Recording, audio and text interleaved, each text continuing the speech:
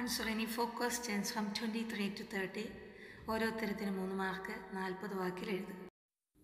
What is noise in communication? List the different types of noise.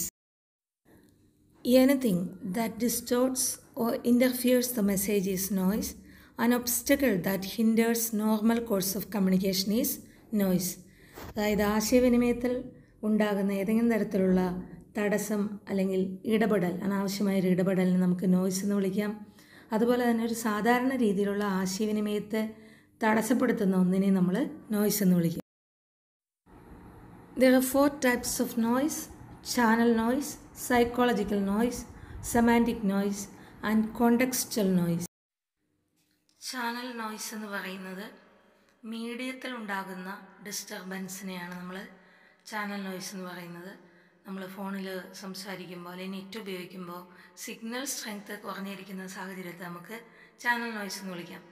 Psychological noise എന്ന് പറയുന്നത് ആശയവിനിമയത്തിൽ പങ്കെടുക്കുന്ന ആളുകളുടെ മാനസിക തലങ്ങളിലുള്ള തടസ്സങ്ങൾ. ഒരു അഭിമുഖം നടത്തുമ്പോൾ, ഒരു ഇൻ്റർവ്യൂ അറ്റൻഡ് ചെയ്യുമ്പോൾ ഉദ്യോഗാർത്ഥിയുടെ മനസ്സിലുണ്ടാകുന്ന ഭയത്തെ നമുക്ക് സൈക്കോളജിക്കൽ നോയ്സ് എന്ന് വിളിക്കാം. സെമാൻറ്റിക് നോയ്സ് എന്ന് പറയുന്നത് ഭാഷയുമായി ബന്ധപ്പെട്ട പ്രശ്നങ്ങളാണ്.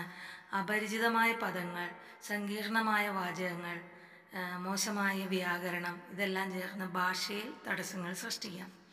കോണ്ടക്സ്റ്റൽ നോയ്സ് എന്ന് പറയുന്നത് ചിലപ്പോൾ സാഹചര്യമായിരിക്കും ഒരു തടസ്സമാകുന്നത്. ഉദാഹരണത്തിന് ഒരു ഒഫീഷ്യൽ മീറ്റിങ്ങിൽ നമുക്ക് കാഷ്വലായിട്ട് സംസാരിക്കാൻ പറ്റാതെ പോകുന്നു, അത് നമ്മൾ കോണ്ടക്സ്റ്റൽ നോയ്സ് എന്ന് പറഞ്ഞു.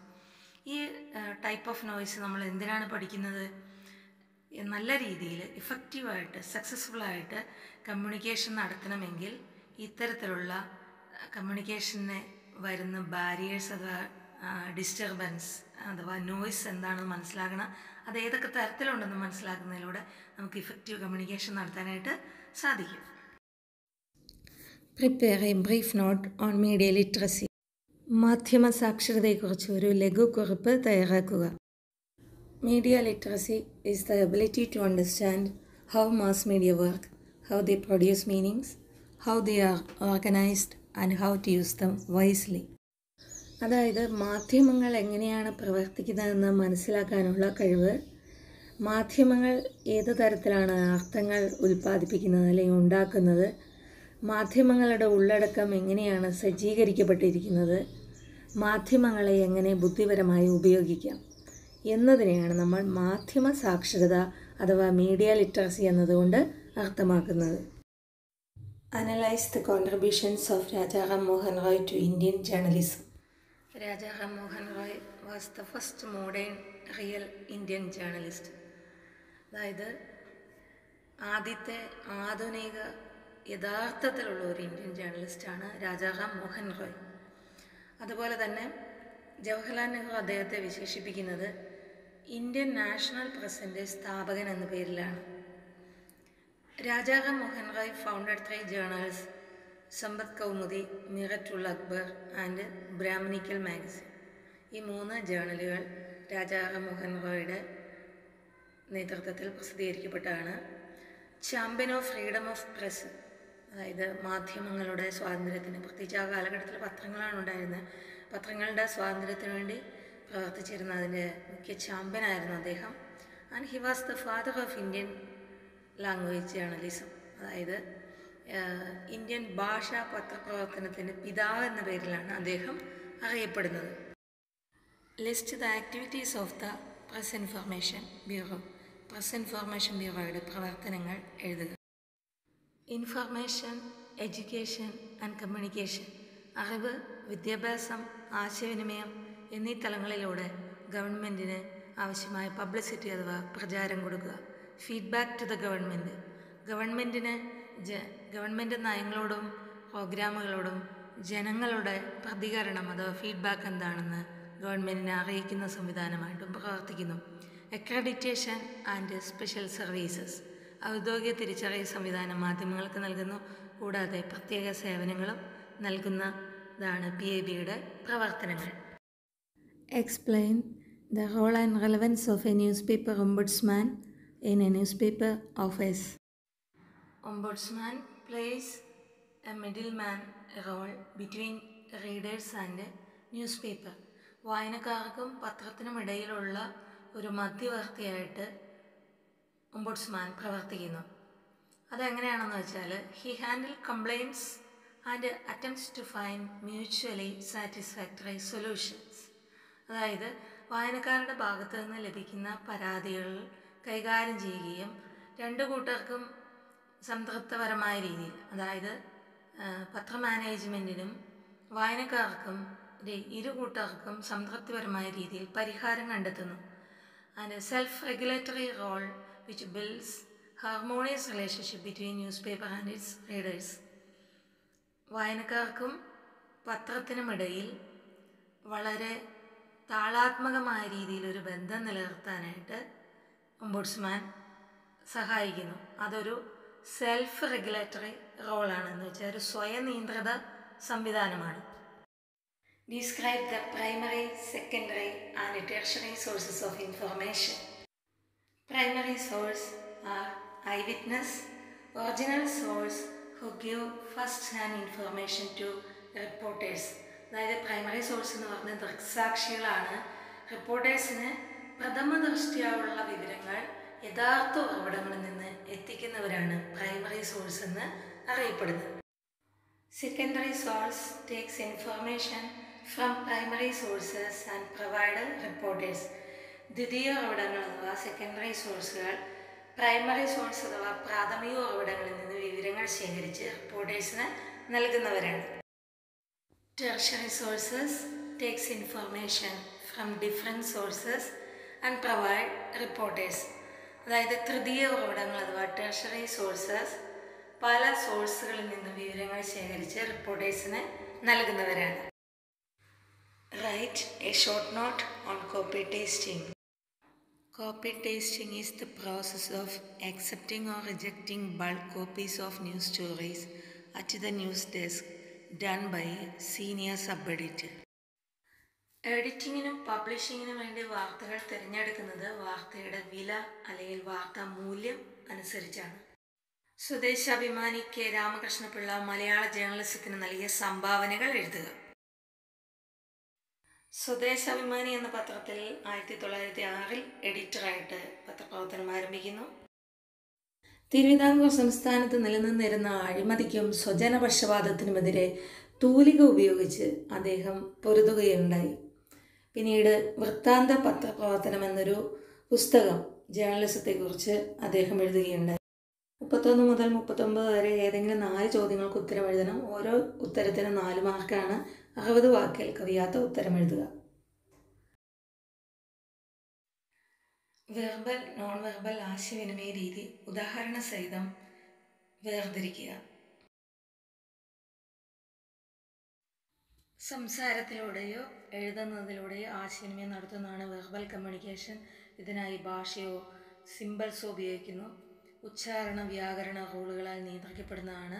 നോൺ വെർബൽ കമ്മ്യൂണിക്കേഷനേക്കാളും വളരെ ഇഫക്റ്റീവാണ്. ഉദാഹരണത്തിന് സംസാരിക്കുന്നതും എഴുതുന്നതും.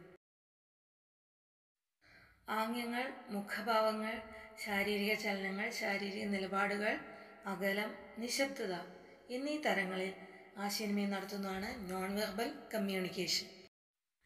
പത്രങ്ങളുടെ ഏതെങ്കിലും 4 സവിശേഷതകൾ വ്യക്തമാക്കുക.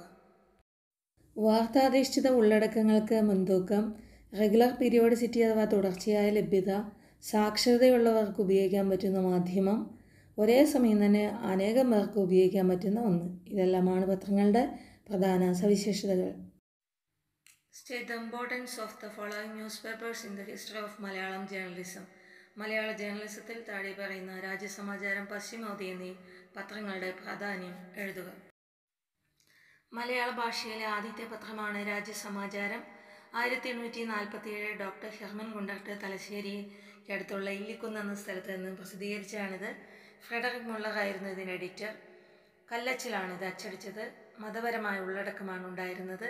സൗജന്യമായിട്ടാണ് ഇത് വിൽപ്പന നടത്തിയിരുന്നത്.